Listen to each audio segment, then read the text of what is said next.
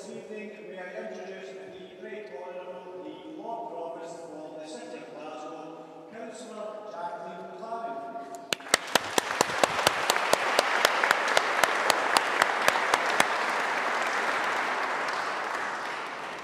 Thanks, Fraser. Good evening, ladies and gentlemen.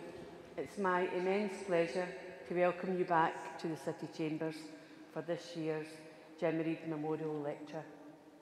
I know this is a highlight of the Jimmy Reid Foundation's public calendar. I assure you it is an important one in the life of this building too, as the City takes its opportunity to honour a man of great principle, integrity, charisma and passion. These are extraordinary times, and that is reflected in tonight's subject, the cost of living crisis.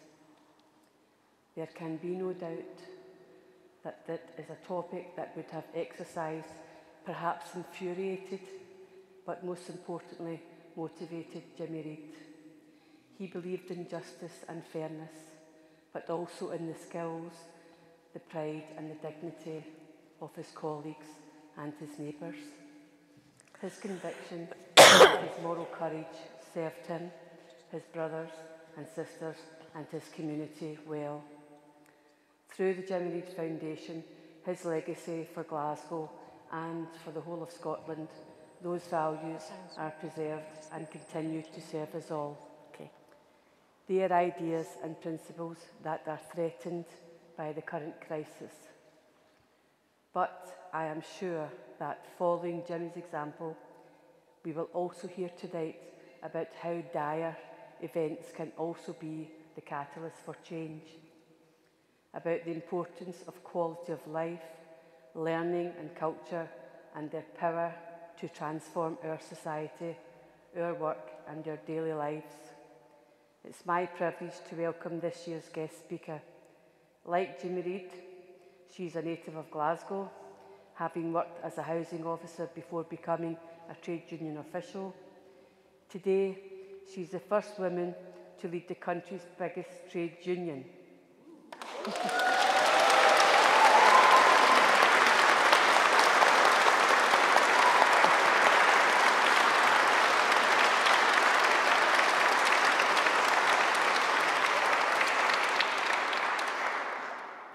Ladies and gentlemen, please welcome the General Secretary of Unison, Christina McInerney. Thank you.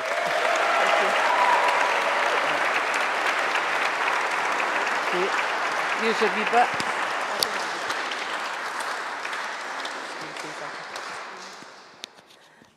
Thank you. Right. Right. So just before you get to Christina, my name's Lily Mason. I'm the convener for Unison Scotland, and it's my privilege to welcome you here tonight to hear an inspirational woman who is the General Secretary of Unison. I never get tired of hearing the first female General Secretary of the biggest trade union in the UK.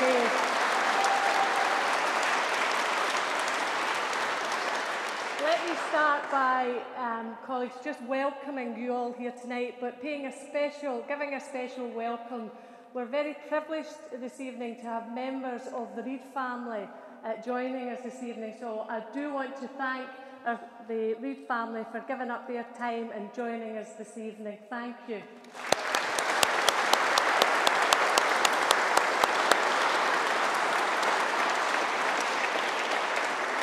I also want to welcome Christina's family.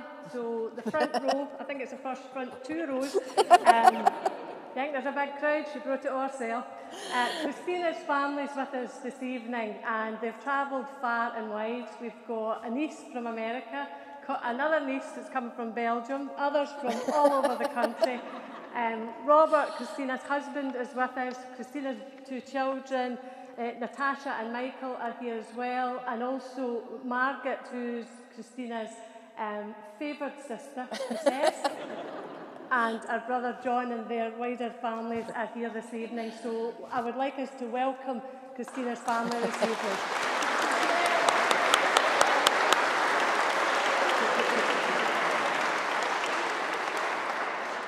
me also start by just saying a few words about the foundation. I'm one of the trustees of the charity, the Jimmy Reid Foundation charity, and I am absolutely privileged to be asked to address you this evening on behalf of the charity, and also to give you just a little insight into what it is that we do as the charity.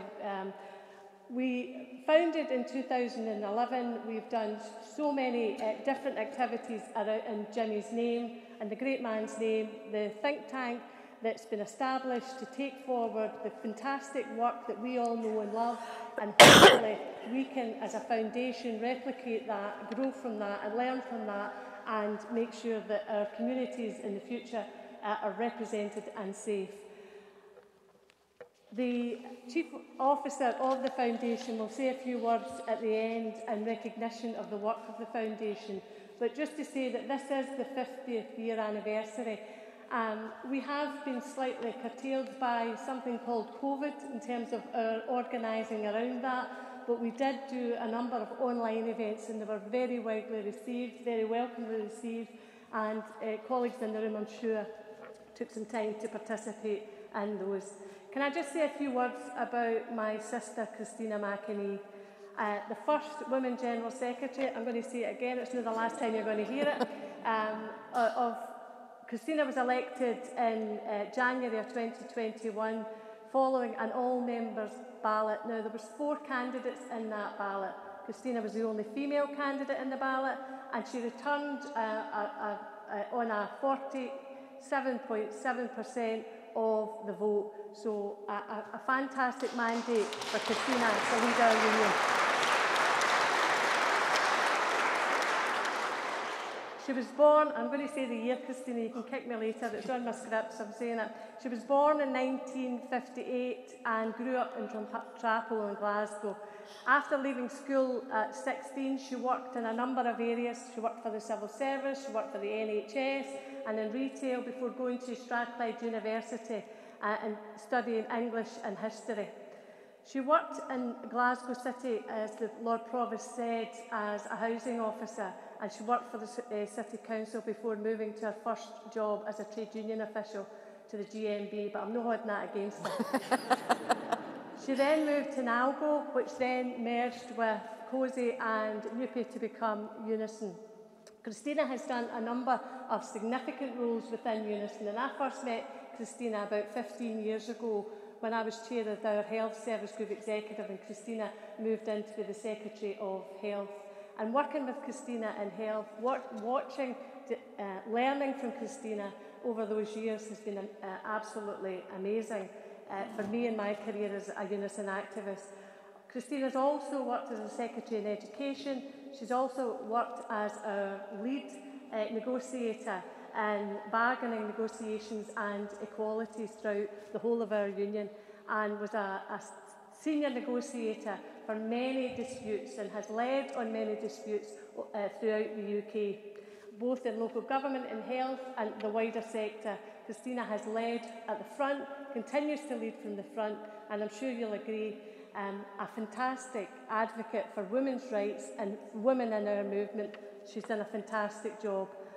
After leaving school, she became very interested in politics, and Christina in her speech will obviously reference her inspiration, the great man himself, Jimmy Reid, but she joined the Communist Party in 1974 and attended the Socialist school, Sunday school, and sold copies of the Morning Star outside the Maryhill Workmen's Social Club. That's Christina's political education. And it doesn't get much better than that. She joined the Labour Party and is still a member of the Labour Party now. But during COVID, Christina took over at a time, and through that election process, Christina is one of the lead negotiators during COVID, led from the front, led on PPE, led on health and safety, led on making sure that our workplaces were safe and our workers were safe. And that, for me, is a real testament to the power that is that woman, Christina McInee. Can I just welcome Christina, and can I ask you to join me in welcoming our first female General Secretary of Unison, Christina McInee.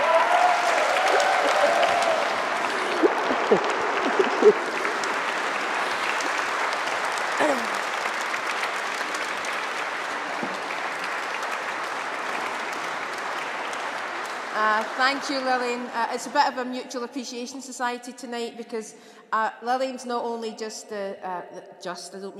not the convener for Unison in Scotland, but she's actually chair of the national conveners group across all of our 12 regions, and she's an incredibly powerful woman in our union. You know, when Lillian says jump, people say how high. So I'm honoured to count her as a friend, and she's been a great support to me and inspiration to me, and if ever there's any difficult issues, I always go to Lillian, and that will still be the case. Now, I don't know if Lillian mentioned this, but I'm the first woman general. Can I just say I am deeply honoured to be here, and I want to thank Gregor, Bob, Lynn and Lillian and the entire Jimmy Reid Foundation for the invitation to this. I was so excited when it came through, and it's a huge privilege to be here in my hometown, honouring one of Glasgow's finest heroes, and in one of these the most amazing building in the city. And I'm especially proud, as Lillian said, to be here in the presence of members of the Reid family, his daughter and his granddaughter, and of course the friends and comrades who knew him well and were part of that historic struggle to save shipbuilding in Glasgow. And not just the shipbuilding, but to save the livelihoods of workers, families and communities who depended on it. I think it was in about 1973-74 when I walked into the Glasgow City Halls, not far from here, to hear Jimmy speak in the flesh. The hall was packed to the rafters. I was about 15, and I went with my older sister and her husband, Margaret and Buff Baxter, who are here tonight. They were both members of the Communist Party and knew Jimmy personally. They'd campaigned for him when he stood for Parliament, and together we went up and sat in the gallery to listen to him give his speech. And he spoke for probably well over an hour, but the time passed in a flash, and he didn't have any notes, at least as far as I can remember. He walked up and down the stage, he talked eloquently and with great passion, and his deep, resonant voice that I've never forgotten filled the entire hall. He spoke about how new technology needed to be harnessed to benefit everyone, to give people more leisure time, to free them from the daily toil of working just to live. And as he put in his famous 1972 Glasgow University address, let us gear our society to social need, not personal greed. I was utterly inspired by him, so much so that when he'd finished speaking, as Lillian said, I joined the Communist Party on the spot. There were recruiters walking around the hall with application forms ready to sign up awestruck listeners like me. I just think great recruiting tactics. We're going to learn from them. Jimmy remains one of the best speakers I've ever heard. He spoke passionately about injustice and his belief in the inherent goodness of people. Despite his awareness of the obstacles that had to be overcome, he was optimistic about the future. His was a message of hope, a message he carried throughout his life. To a teenager like me, who grew up in Drumchapel, close to the Clyde, where almost everyone's family had a connection to shipbuilding, the Upper Clyde shipbuilders' struggle was on everyone's lips. We spoke about it on the street, we spoke about it in school, we talked about it everywhere. And if the shipyards had closed down then, that would have devastated an already struggling community.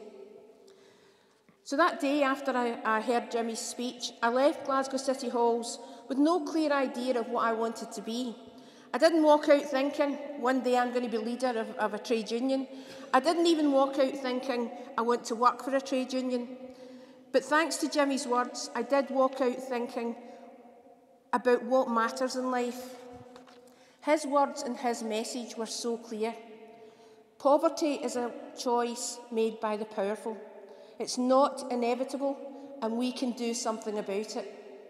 And to achieve that, we need to unleash everyone's potential, to improve their chances of leading a fulfilling and productive life.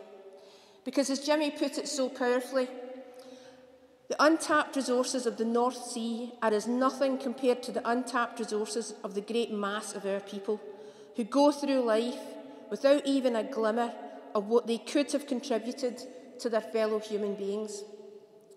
And my parents' lives were great examples of why Jimmy's vision matters so much. Both born in Glasgow, in the Garngad area, again not far from here, as it was then known. They spent their childhood in poor quality tenements, hastily cobbled together to house incoming workers. And a heavy cloud of polluted air apparently always sat over the Garngad. And history records the Garngad slums as among the worst in Europe. By the age of 8, my mother was an orphan. Both her parents had died by diseases brought on by poverty, and she and her 2 brothers grew up in orphanages and foster homes. And my father was the youngest of 17 children. He was a bright child, he was the dux of his primary school, and he could have done anything. But when he turned 14, his education came to an abrupt end as he had to leave school to bring in money to the family. He turned 18 in August 1939, just as the Second World War was breaking out, and he'd already joined the army. And he didn't get home until 1946, when he was 25. And by then he was too old to start an apprenticeship, so he spent the rest of his working life as a labourer. My mother always worked too, usually in cleaning or catering jobs, or latterly in shops. Both my parents left school with no qualifications, but they were clever, articulate, incredibly well-read people with a keen interest in politics and world affairs. And the sad and frustrating thing for me and my family is that we have no doubt that given different opportunities in life, they could have achieved anything they wanted. But I'm not here to tell you the story of my life. I just wanted you to understand why what Jimmy said about unleashing everyone's potential has always resonated with me. Even now, opportunities for working class people are still far from what they should be. Life chances are still limited by class, by income, by gender, by race, by disability. And I see the same thing every single day in my job as General Secretary of Unison and in the many years as a negotiator. I saw employers, governments, the media constantly undermining people and underestimating people, equating low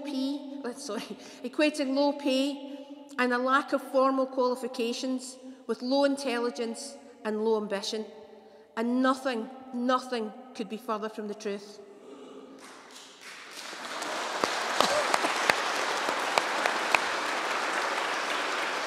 I'm going to digress a minute. I see, looking around this room tonight, I see people I know well from Unison who don't do particularly well-paid jobs, do incredibly important jobs, and who are incredibly clever, articulate, well-read people, and that I see them every single day. So this has been a driver throughout my life, and it's why after working in several different jobs, I did come to the trade union movement. Jimmy Reid was passionate about fighting inequality, and he was passionate about the power of the collective. And every day in my job, I marvel about what the power of the collective can achieve. Like the fantastic equal pay dispute in Glasgow, a campaign and strategy devised and led by those on strike, 8,000 mostly low-paid women. Some of them, and the trade union colleagues who worked with them and supported them, are here tonight. But we now have the toughest industrial legislation in Europe, and this lot in Westminster are determined to make it even more difficult for us to campaign for better paying conditions for workers and to take strike action, threatening to bring in even more restrictions on the right to strike. Apparently it's one of Jacob Rees-Mogg's pet projects, and it's one of his top priorities because there's nothing else happening in the country, so why not focus on trade unions? 2.5 years ago, when we went into lockdown, it became obvious who were the essential workers. Cleaners, catering staff, refuse collectors, transport and food production staff, delivery drivers, health and care workers, many of them doing jobs you'd never think of. And it's shocking, truly shocking, how quickly they've been forgotten, especially by those in power. Now those same people are being told to exercise pay restraint because the country can't afford to give them a pay rise, when the actual truth is the country can't afford not to give them a pay rise.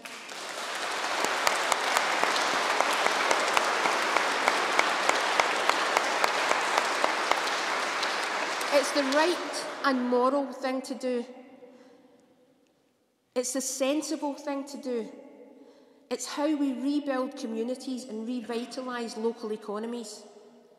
Because when we give working people a pay rise, they don't invest it, in my experience, in stocks and shares. They don't go and buy a second home, and they're extremely unlikely, I think, to bet on whether the pound is going to fall or rise. They spend it locally, buying shoes for their kids, food in local shops, and taking their family to the local cafe or leisure centre. Giving a pay rise also helps our essential public services at a time when they are literally hemorrhaging staff and morale is rock bottom. But employers don't just hand out pay rises like confetti. Even now, when many employers tell us they're sympathetic to the plight of workers, we still have to negotiate pay rises and sometimes fight tooth and nail for them. And that's what trade unions do. And despite the impact of the pandemic on all of us, the top 10 companies have continued to make huge profits. Energy companies are predicted to make £170 billion in excess profits. The rich have become even richer. Even the chief executive of Shell has told the Tories in Westminster, "You need to tax us more." The 10 richest men in the world doubled their income during the 2 years of the pandemic, doubled their income. A pandemic that has had a disastrous and disproportionate impact on women, black and disabled people in particular. And while poorer nations are still struggling to get vaccines and make any kind of economic recovery, this is economic violence on a global scale. And in the UK, the Westminster government only seems prepared to intervene to help the rich. Their response to the cost of living crisis is to remove the cap on bankers' bonuses and give tax breaks to the very rich. Although, as we've seen, that was a step too far for even some of their Conservative colleagues and cronies. Although I think they're only hinting that it's been put in a drawer somewhere, not actually ripped up and thrown away. But they are cancelling next year's planned increase in corporation tax. They're freezing capital gains tax. Now, the Scottish Government quite rightly said they wouldn't be implementing the tax cuts to the rich, but it too could use more of its powers to raise taxes. They could raise land and business transactions tax, especially on second or third homes. Now, the Westminster Government will tell us that their tax policy will create wealth, and miraculously, after having failed miserably in the past, trickle-down economics will work its magic. Where have we heard that before? Politicians need to go to places like Drumchapel or Salford, or the Welsh Valleys, or the Shankle Road or Falls Road in Belfast, and talk to the people there and say, "How's trickle-down economics working for you then?" Now, a few weeks before his first proper meeting with Truss, President Biden tweeted, "I am sick and tired of trickle-down economics. It has never worked." Now, we now have a UK Prime Minister who openly states she doesn't believe in redistribution. In her words, we need to grow the cake, not redistribute it. And that's not even true. She clearly does believe in redistribution, but in her version, it's taking money away from the poor to give to the rich. An ideological position that flies in the face of long-term evidence from across the world that shows the more unequal a society is, the more everyone loses out. The reality is income inequality hurts everyone in a country, including the wealthy. And in stark contrast, the more equal a society is, the more likely it is to have good public services and which in turn produce healthier and happier citizens. So how do we find the money to fund our public services and pay public sector and other workers fairly? I would argue we do this through a fundamental change in how we tax companies and individual wealth, ensuring that those large multinational companies like Amazon and Google pay their fair share. After all, they depend on staff, their workforce, like warehouse workers, being able to drive on roads that are well paved, having a transport infrastructure where the workers and their families have access to health, to care services and to education. I mean, if an Amazon warehouse goes on fire, they expect the local fire service to come and put it out. But they're not paying for that service. We are. And we know this is the worst economic crisis in over a generation. A crisis that's blighting many people's lives. But people are fighting back. In Unison, we're running ballots in areas, I have to say, I never thought we would run ballots. We'll be running industrial action ballots in the Environment Agency. That's the group who look after flood defences. We're running a ballot in the Food Standards Agency. And we're in the middle of a dispute in the university sector, some of you may know about it, where porters and administrative staff are standing up for better pay. We've had pickets this week in Glasgow and in Napier in Edinburgh. And just this week, we started our industrial action ballot with our members in the NHS in Scotland. And in a couple of weeks, we start our ballot for NHS workers in England, Wales and Northern Ireland, so across the entire UK.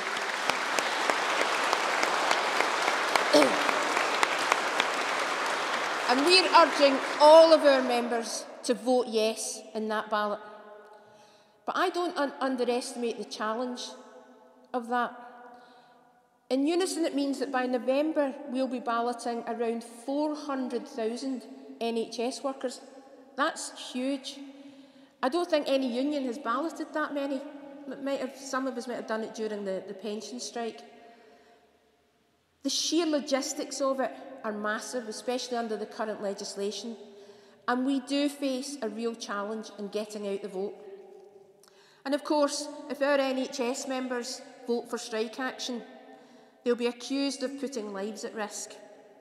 But I've been talking to our members who work in the NHS, the nurses, the ambulance staff, the porters, the cleaners, and they say to me, the service is so bad, it's on its knees at the moment, that going out and strike won't actually make it worse. It will just draw attention to how bad it is.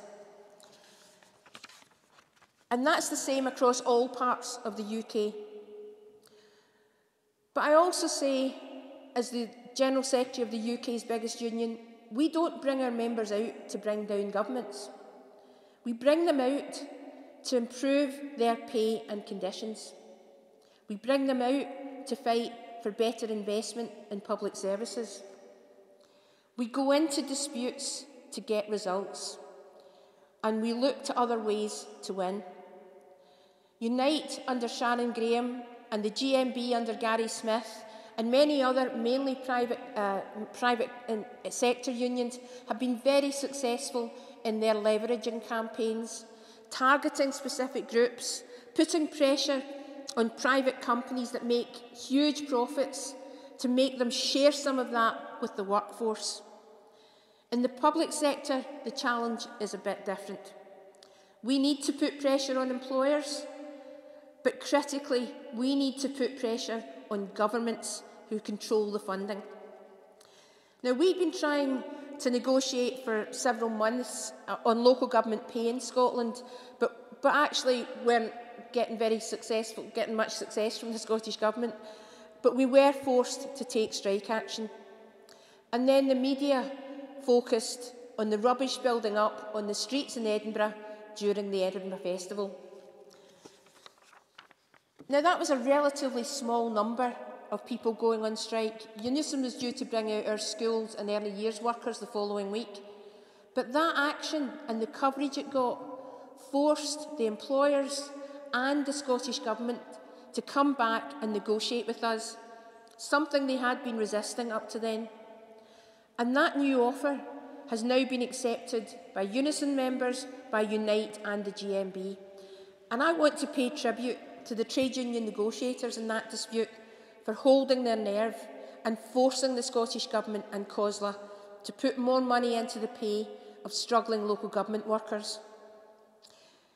And we've been running disputes to get the right pay for all sorts of groups. Hundreds of thousands of term time workers who far too often don't get the right pay, the right holiday pay, because schools just don't know how to calculate it. This is worth millions of pounds to those workers, to those classroom assistants, teaching assistants, early years, cleaners and catering staff. We've also put millions of pounds into the pay packets of healthcare assistants by raising disputes over the grade they're on. I won't start explaining the intricacies of the Agenda for Change pay and grading system. I'll just say that for years their job has changed dramatically over the years. The responsibilities are more complex, but the pay and grading system hasn't kept up with it. So this has been a major issue for us. And the day-to-day successes like that might not make the headlines. They're not as exciting or newsworthy as strikes. But the important thing about them is they deliver for members. In one hospital in Manchester alone, just a couple of weeks ago, our dispute put £16 million into the pay packets of low-paid workers in one hospital alone. Across the UK, we've won well over £100 million for mainly low-paid healthcare workers in this sector alone. And whilst they may not involve strikes, these successes don't come easily. Each one has to be fought for. That is the power of a union. Because, of course, the struggle is important. It's important to raise awareness, to make the case, to energise and agitate members and working people. But as trade unions, it has to be more than that. We have to make a difference to people's lives. We have to win for our people. And it really feels, I hope you'll agree, that there is a bit of a change in the air at the moment. The recent opinion polls give Labour a huge lead over the Tories, anywhere between 19 and 33 points, something we haven't seen for years. But we are pragmatists in Unison. We'll work with any government. In fact, it's in our rule book that we work with governments. But I can see the difference in our relationship with the governments in Scotland and Wales, and even Northern Ireland when they have a government, which isn't very often. We're seen there as part of civil society. We're not seen as the enemy within, as we are by the lot in Downing Street. And during that recent local government pay talks in Scotland that I mentioned, these were held over 2 very intense weekends. The Scottish Government were in the room. Nicola Sturgeon got personally involved, trying to find a resolution. And I know from talking to him that Mark Drakeford, the Labour First Minister in Wales, would do exactly the same thing. Now, and I'm sure none of you could imagine Liz Truss or any of her cabinet members asking to see the unions to sit down and talk to us. So we will work with any government, but we will also stand up to any government, whether they are blue, whether they are red, or whether they are tartan, if we think they're getting it wrong. And this change in mood can also be seen in the increasing cooperation between unions. Now, I've been a negotiator for over 30 years. We always work with other unions. There's sometimes an element of competition, but when the chips are down, we work together. But we will see more of that. You know, in the NHS, we coordinate, because we're the biggest NHS union, we coordinate 14 unions in the NHS to try and get a common position. In local government, Unison works closely with the GMB and Unite. In education, we work closely with teaching unions. And at the Trade Union Congress in Brighton in a couple of weeks' time, which was postponed because of the Queen's death. My union and Unite, both have motions calling for greater coordination over industrial action and disputes.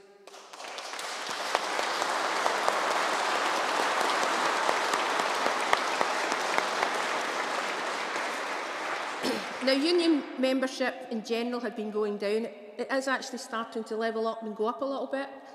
For us, particularly in Scotland, we've had fantastic results. We've increased about 5,000 members, I think, so we're doing well. And I know other unions are seeing that bounce as well. But it has been, over the years, in decline, which is why it is vital that unions work together, and especially to extend our reach into new and to non-unionised areas.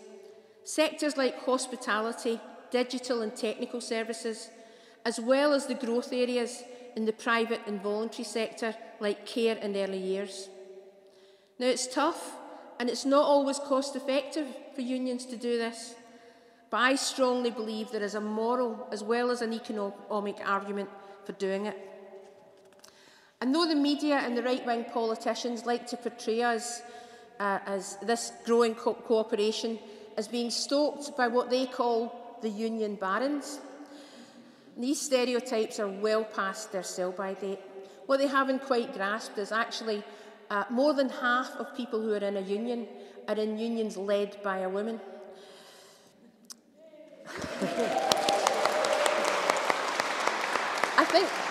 I honestly think they imagine we sit in a war room somewhere where we're directing the strikes. You know, well, Mick Lynch says, we'll bring them out there, and Sharon Graham says, no, well, no, we'll bring them out next week, and I'll say, well, ours are coming out the week after that.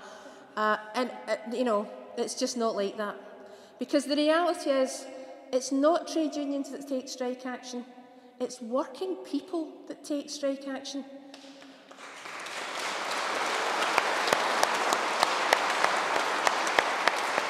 And it's those same working people who lose out if we don't pick our battles and our strategies wisely, and that does mean working together. We can't allow the right to fall back on discredited economic policies or to push the burden and blame for poverty and low pay onto individuals, always their go-to response. If only you worked harder, had 2 jobs, worked longer hours, or just get a better job, your life would be fine. Even the ludicrous statements we've heard them make about do star jumps in the winter to keep warm, telling pensioners to ride around on buses all day to save on energy costs. I mean, it just beggars belief. You just couldn't make it up. Instead, we in the movement need to keep the focus, as Jimmy Reid would have done, on the power of the collective. He raged against alienation caused by capitalism, against a winner-takes-all individualism. And as Hillary Clinton and Barack Obama reminded us, it takes a village to raise a child, and unions are the ultimate collective. Making sure people have enough money to live a decent life is obviously the first step. And Jimmy Reid was adamant that improving people's lives involves more than simply putting money in people's pockets. He said, to measure social progress purely by material advance is not enough. Our aim must be the enrichment of the whole quality of life. And that's our aim too. We don't just focus on improving pay and conditions, we focus on giving everyone the chance to fulfil their potential, to be whatever they want to be. Jimmy was an ardent believer in the role that education can play in helping people. And in Unison, we've launched the Unison College, guaranteeing access for all our members to advice and support on trade union education, but also critically on professional and personal development. Now, of course, fighting for pay and conditions for our members is our main purpose, but I believe trade unions are also a force for change, including cultural change. That's why fighting equality is so important in trade unions. It's why we constantly focus on ending poverty. But it's also why we look outwards and we campaign and support our sister and brother trade unions across the world who are facing oppression. And it's why we take governments to court when they introduce laws that are blatantly unfair, like the tribunal fees law change. And that was a fantastic victory for human rights lawyers, written up, my niece is a lawyer, I'm looking at her, written up in law books, I understand, when Unison won that case at the Supreme Court. And we've just recently launched a judicial review, and the TUC has done the same, on the Westminster Government's proposals to allow employers to bring in agency workers to strike break. That commitment to progress through collective action is why I, and I imagine most people in this room, are or have been trade unionists. That passion and anger against injustice is still, for many of us, the driving force in our lives.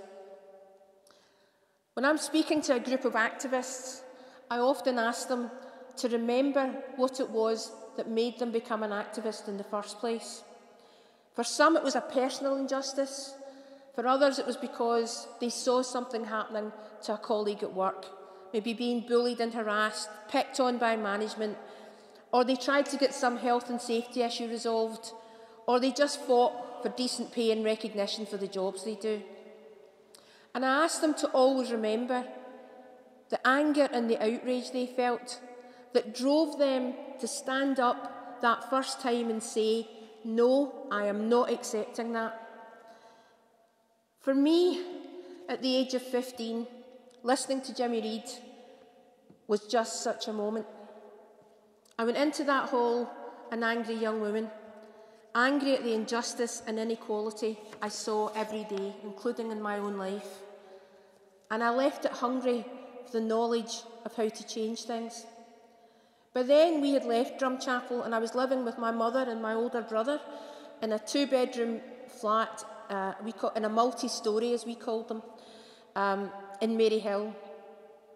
And I shared a bedroom with my mother right up until the day I left home to get married. I wanted a better life, but not at the expense of others. I wanted to change the system that gives some people a huge advantage in life and others a raw deal. And hearing Jimmy Reid speak all those years ago set me on the path that I follow today. It helped me turn my youthful anger into something positive. Like him, I have faith in humanity and an unshakable belief in the transformative power of the collective. Jimmy Reid was a realist, but he never let that realism dampen his optimism, and neither should we. Thank you.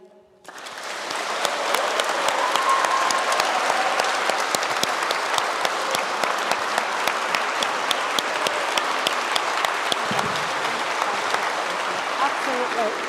Superb. Thank you. I think there's going to be questions.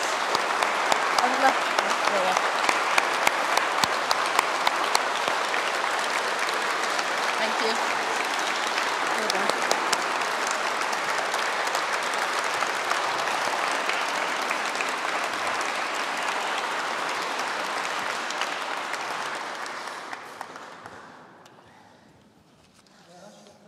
I'm just going to come to that, colleague.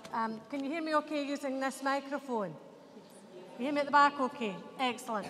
So, an absolutely fantastic contribution from Christina McInerney this evening. I'm sure you'll agree. Christina has very kindly agreed to take some questions from the audience. And I can see someone who's very keen to ask the first question coming up. We've got a roving mic, so it would be helpful if you asked your question into the mic so that the audience can hear that as well. And Christina will use this mic in response. Can I do it without the mic? Well, can colleagues hear okay at the back? No.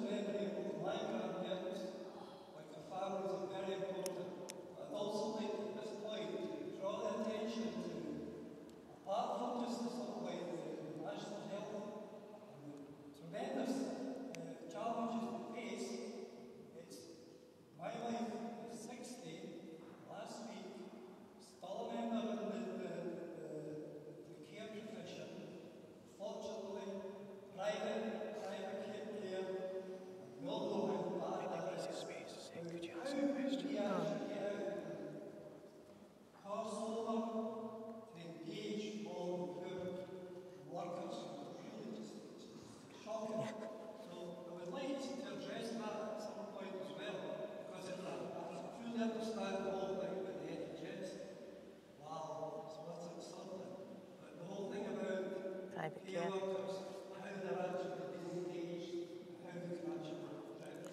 Yeah.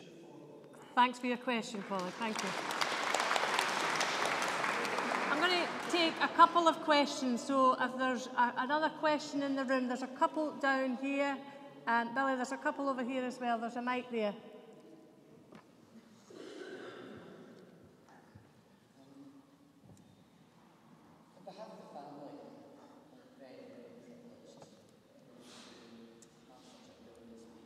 Thank you.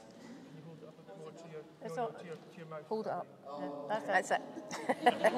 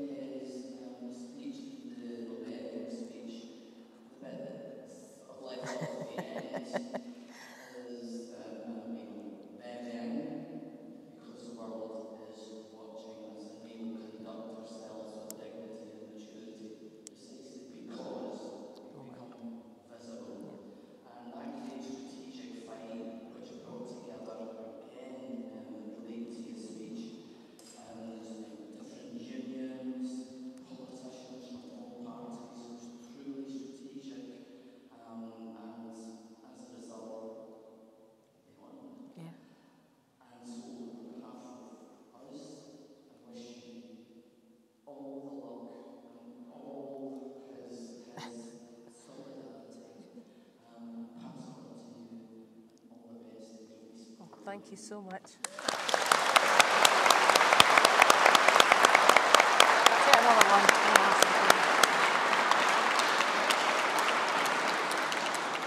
Colleagues, let me take another question. There's one at just here at the front, and there's one at the back as well. So we'll take those two, and then I can see other hands up. I'll come to you. Marie, do you want to go first? Thanks, Lily.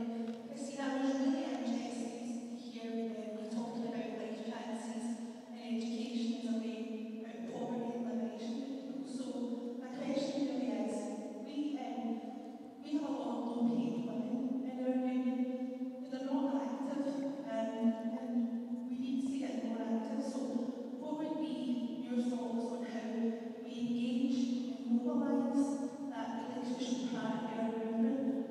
Yeah.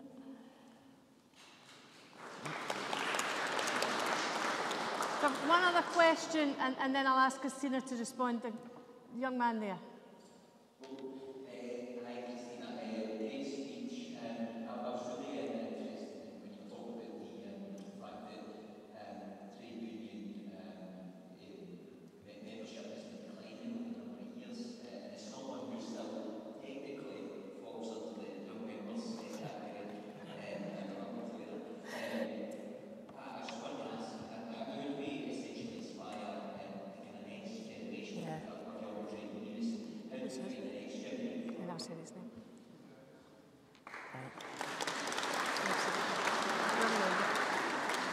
Thanks, colleagues. I'm going to ask Christina to respond to those very important questions that you've posed. Sure.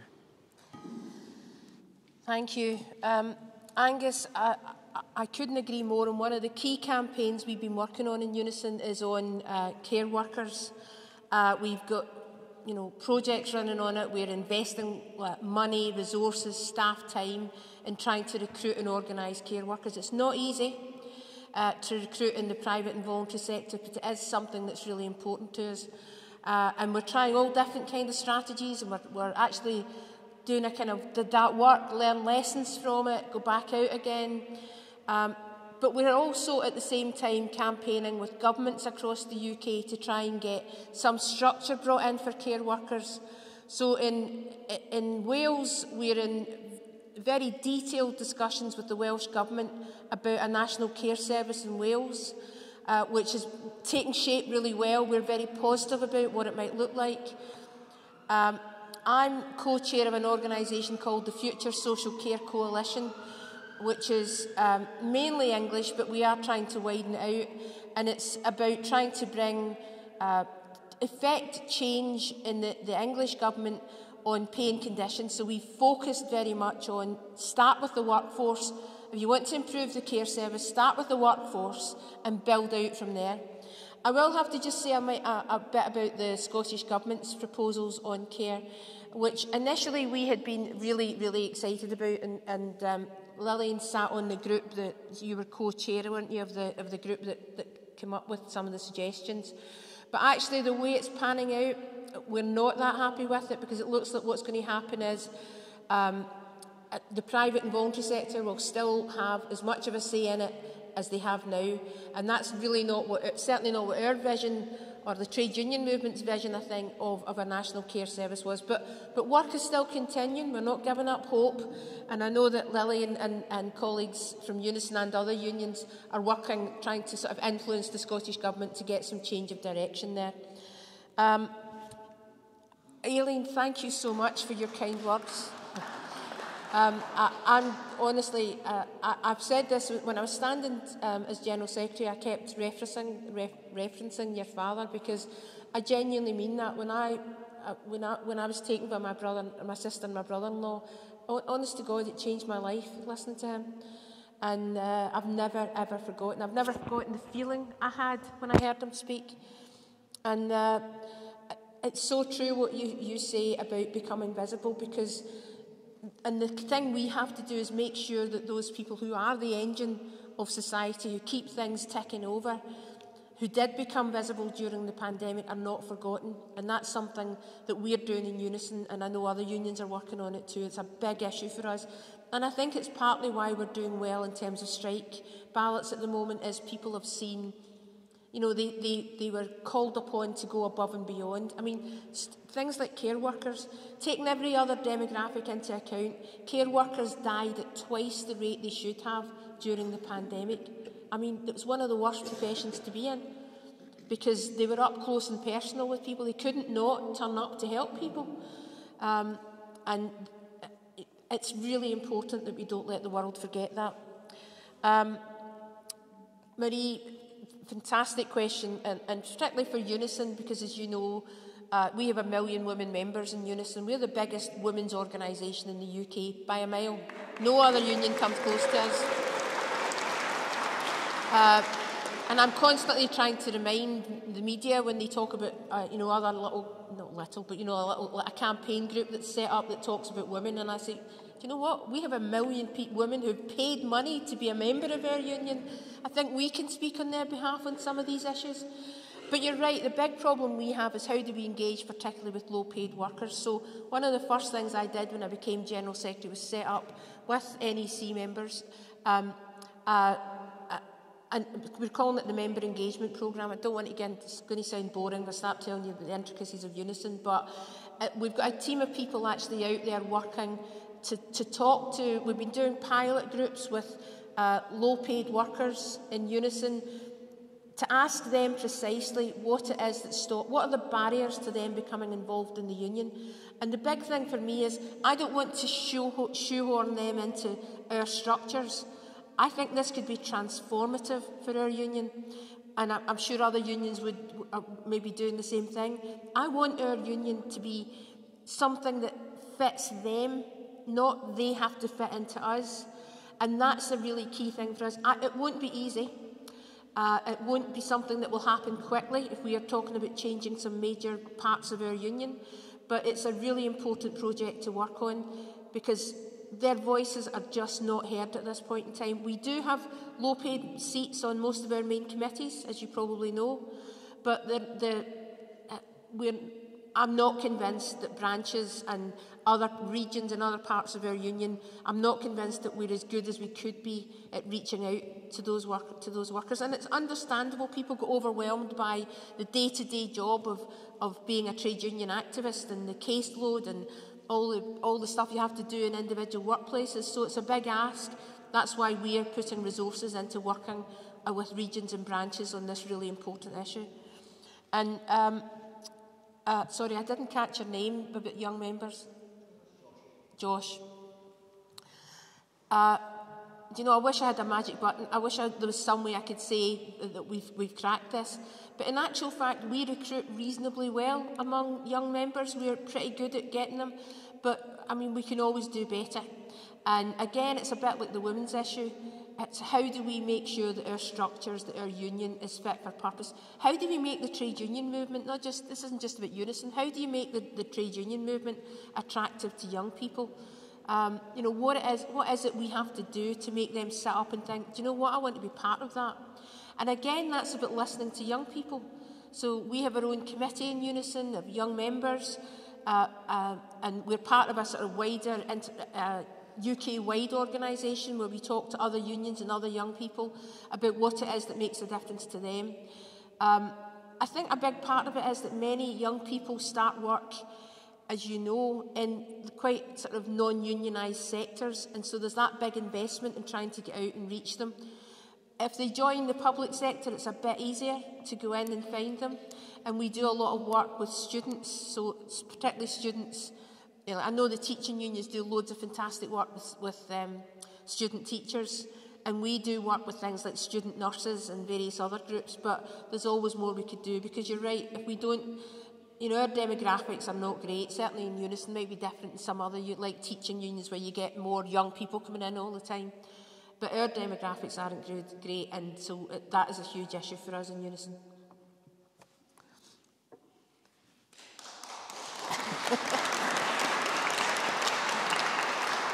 Thanks, Christina. Some fantastic responses there. A couple of other indications. I can see Stephen. Do you want to go ahead at the back? And somebody there.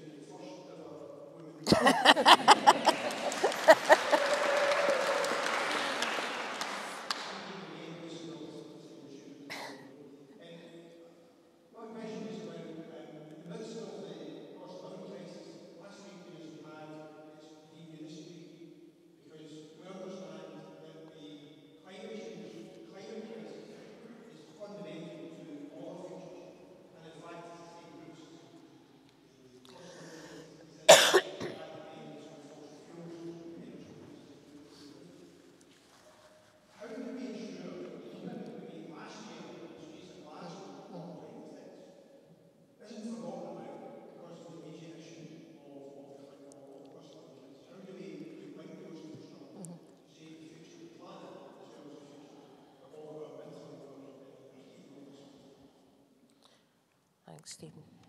Thanks, Stephen. I've got a colleague just right in the centre there. I'll take... So, OK.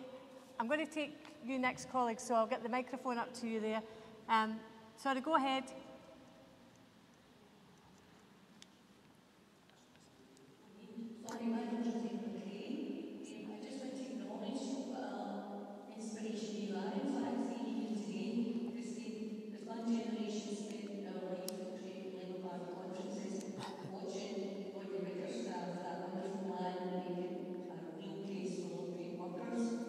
But at that time, we were also the biggest union membership as well, in Newry, as it was then.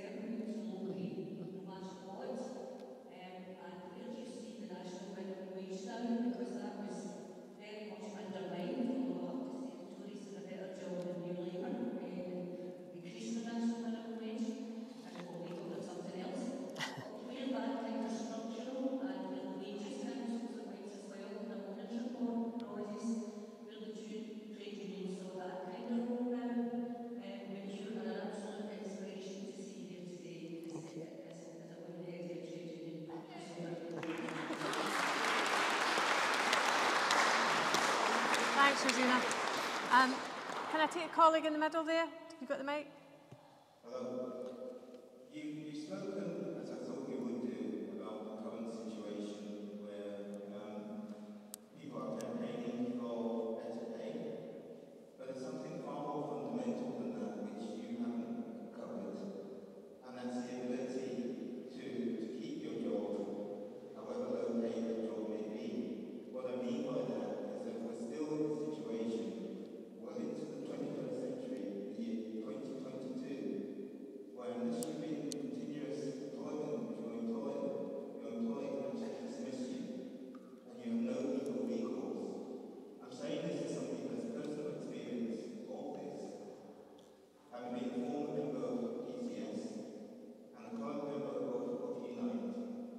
And in both cases, when I was fairly dismissed by my employer, both PCS and Unite failed me.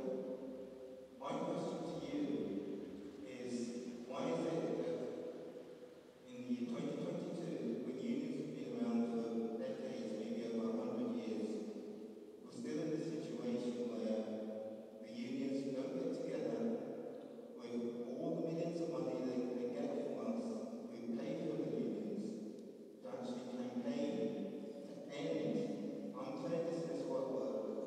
So you have a situation where employees can be taken to task legally, and you're not in a situation whereby you've just been unfairly dismissed and left high and dry by the unions who are supposed to be actively campaigning for their members. Thank you. Thanks very much for that question. I'm going to ask Christina to respond. There might be time for one last, so have a think about your last question if you still have a burning question you want to ask Christina. Thanks. Stephen, you're right, I should have mentioned more about the climate change issues, and actually that's a big issue.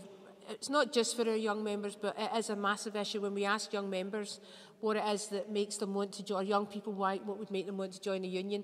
The climate change is one, and housing are always the two big things that come up, but climate change is definitely there. And climate change is intrinsically linked to poverty. There's no doubt about it, because the people who will suffer the most from the worst excesses of climate change across the world, including in our own country, will be, people on low incomes will be the ones that will pay the worst price for it, particularly in other parts of the world, but also here. It's not something that's going to go away. It's not something that we can just put on one side because we happen to be dealing with another major campaign. We obviously, and I say this because Stephen's a member of our National Executive Council, so we do discuss what our priorities will be and where we will put our resources. And you can never put everything into one thing. You're always trying to juggle across the different priorities that we've got. But in some ways, I'd say there's probably three things that are overarching in almost everything that we do. One is obviously pay and low pay in particular. The other is our equalities agenda, which we take incredibly seriously.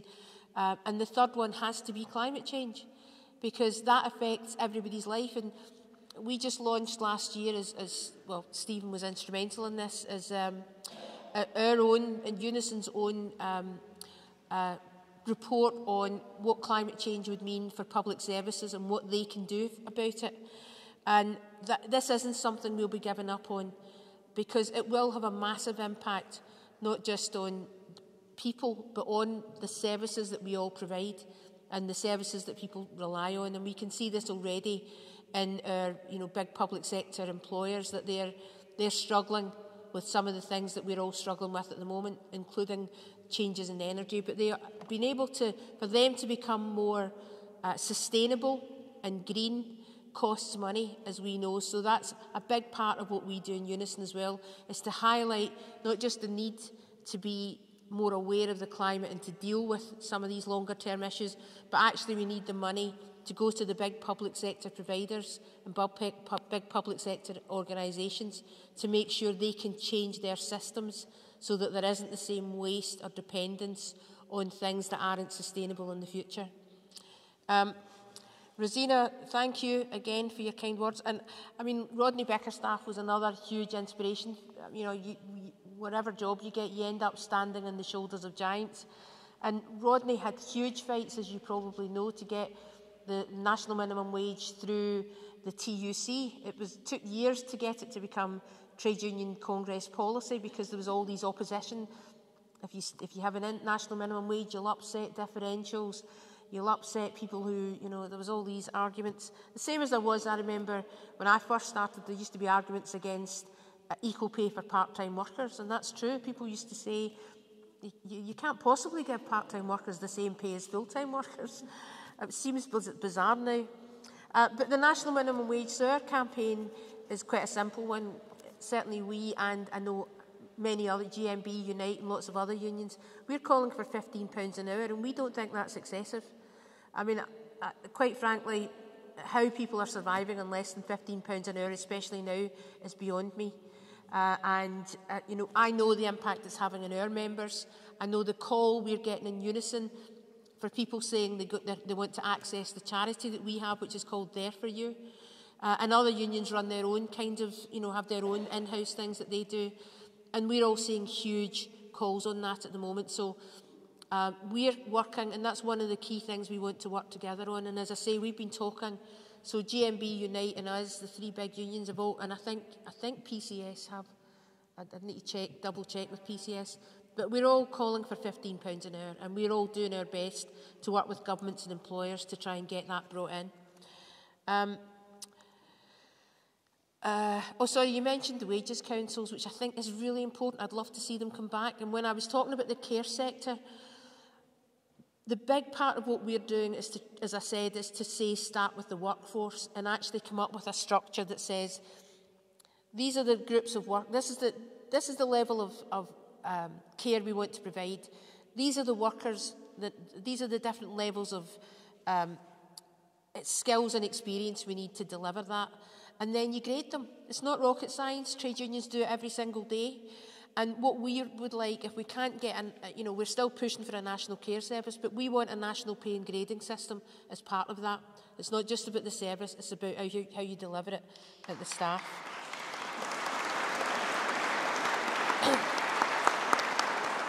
And sorry, I don't think you said your name. Sorry? Gilbert. Obviously, I can't comment on individual cases, but certainly trade unions, part of the work that we do, and I mentioned it in my speech, was we also take legal challenges as well. We do that regularly. We've all got great policies on trying to change employment legislation in this country, which is very poor. And the big worry for me is the small protections that we have got. We have a government in Westminster who wants to tear them all up. They're talking about all of the protections that we got from the European Union disappearing by the end of the year. And so that is a massive issue for us. It should be a massive issue for everyone. So part of what we have to do, I think, is campaign for a change in legislation. We have been campaigning for that, but we need political buy-in for it. It's not something we as trade unions can't deliver changes in legislation on our own. We need to put pressure on governments to make it happen. I don't know what happened in your unions. I know not everyone gets the service they want, and not everyone gets the answers they want when things are happening in workplaces. And I'm sorry if you feel you've been treated badly and the outcome hasn't been good for you. But it's something. Unfairness still exists in society, and we're certainly part of the group, I think, that's part of that force which is trying to change that fundamental unfairness and give people the right to be able to speak out against that unfairness and take legal cases where they can. Thanks, Christina.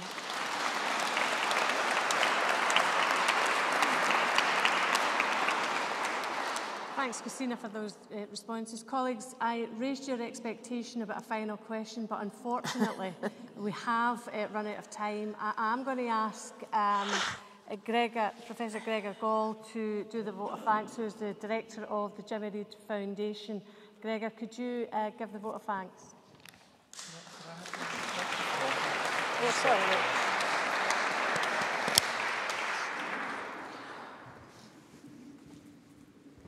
Thank you. It falls to me to, first of all, give the vote of thanks, but then also make a plea for your further assistance. Just let me put this on. That obviously involves money. Right, there we are. So, the first thanks I need to make are to Glasgow City Council and to the Lord Provost. Thank you very much for the ability to come here for the third year running and have the lecture. We very much appreciate that.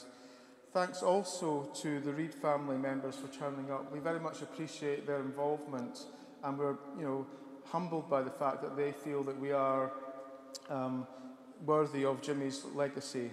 Another thanks, of course, is to you yourselves. We were rather worried about the weather today. I dodged 2 bullets today, as in the rain earlier, and I hope that you were able to and you don't get soaked on the way back.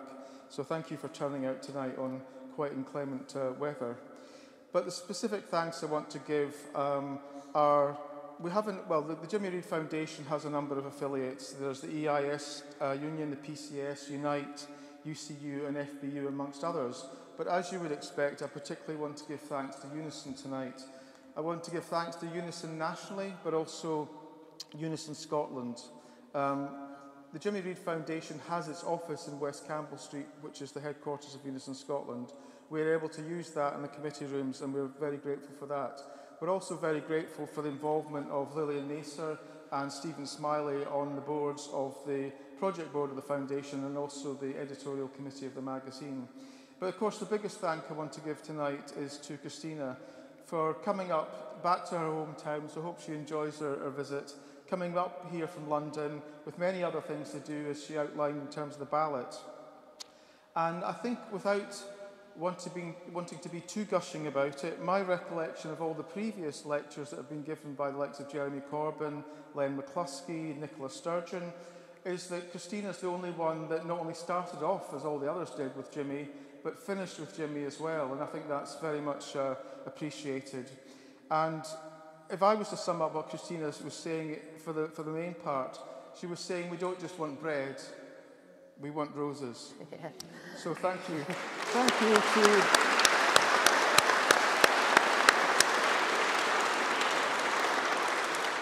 Thank you to the person who I believe, from what you've said, is the first woman General Secretary of Unison. Okay, so that's the thanks over. I just want to say a few things about the foundation and the work that it does.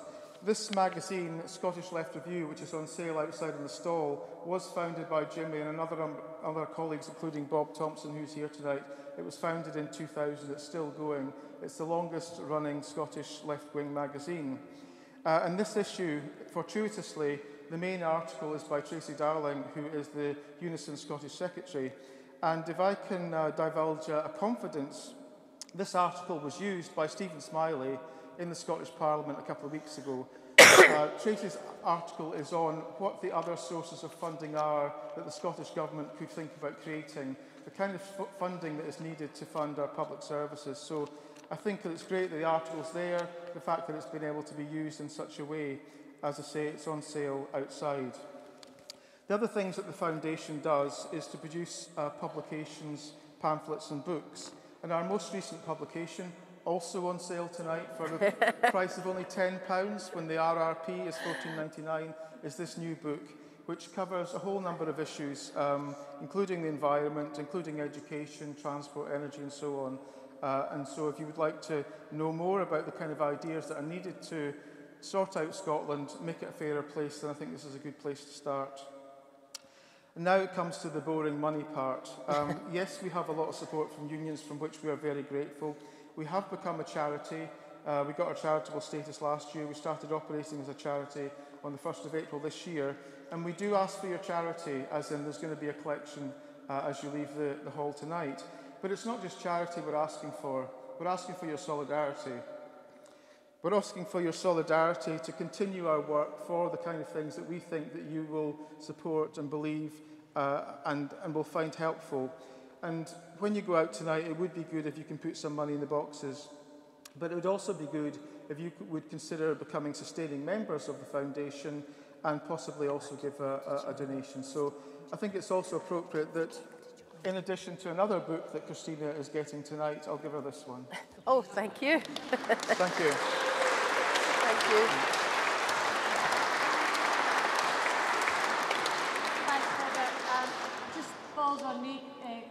just to close the lecture, and before I do so, again, a huge thanks for everyone turning out tonight.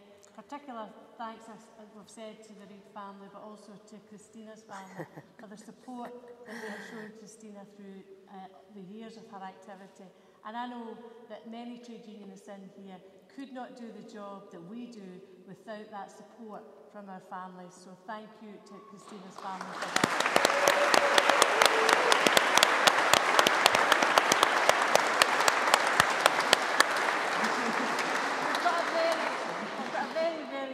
Very small token of appreciation for Christina from the foundation, and just to thank you, Christina, for your contribution. Another book, a pamphlet, and to thank you all and to wish you all a very safe onward journey. Thanks again for your support.